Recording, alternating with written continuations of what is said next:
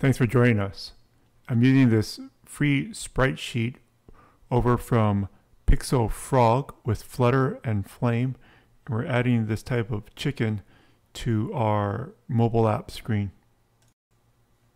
In this tutorial, we're only using one of the frames from the 14-cell animation Spritesheet from Frog or Pixel Frog. And we'll be able to move this sprite around the screen, desktop or mobile. And then in future videos, we'll cover things like the actual using all 14 frames and having them walk around, as well as adding different types of controls like a virtual joystick, so you can move the chicken, which I'm calling Charlie, around the screen.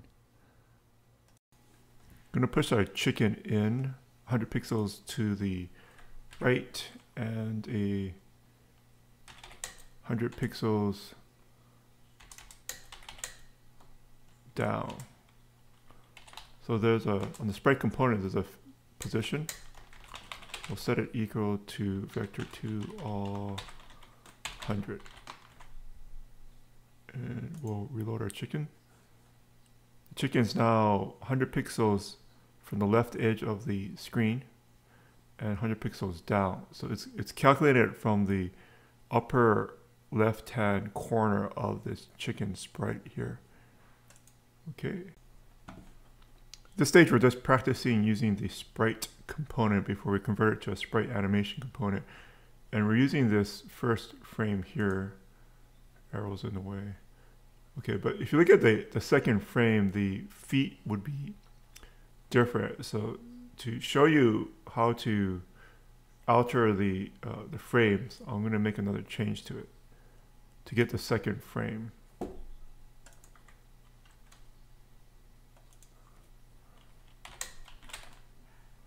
So there's a source position. So if the each frame is 32 pixels wide, the chicken will, if you move it over 32 pixels, it will now be on the second frame here.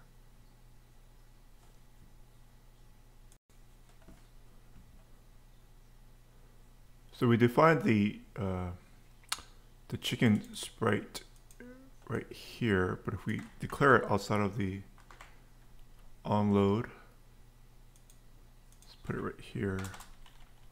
So we go like late sprite component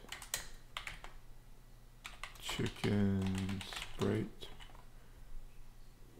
Then we instantiate it here in the onload. This Flame has another nice method here called update.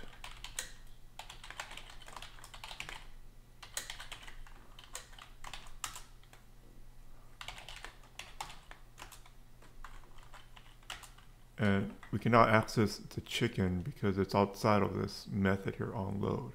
So the chicken sprite. And just to show you that we could, maybe I'll move it down. So the top of the screen is 0, 0 right here.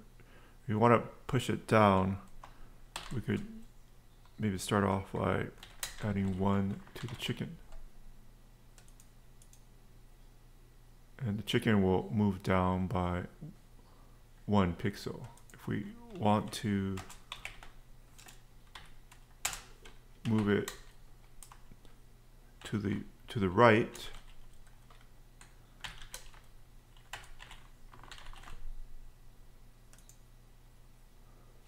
we can add 1, so it's moving in this direction here. This is just a demonstration. So we'll comment out our chicken right now so we can see it, our chicken movement. Okay, we're going to move over to a sprite animation component. The sprite component and the sprite animation component are very similar. Most of the methods are exactly the same.